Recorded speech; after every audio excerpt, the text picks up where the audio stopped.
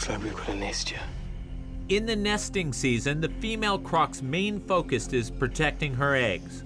She only leaves them for a short time to hunt, so this croc could come back at any moment.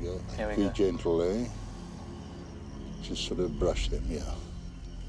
Ah, beautiful. Okay, so she's dug out and she's dropped her eggs in and then she would have covered over.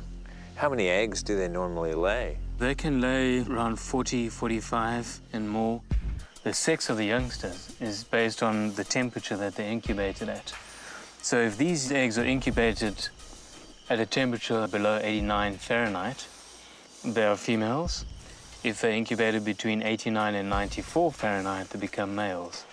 If it's over 94 Fahrenheit, then they become females again. So we've actually got a favoritism here for females. Is the mother coming back? Look, of course she'll come back. She has to assist at the nest in keeping its warmth. And I doubt that she's going to be happy with what we're doing here.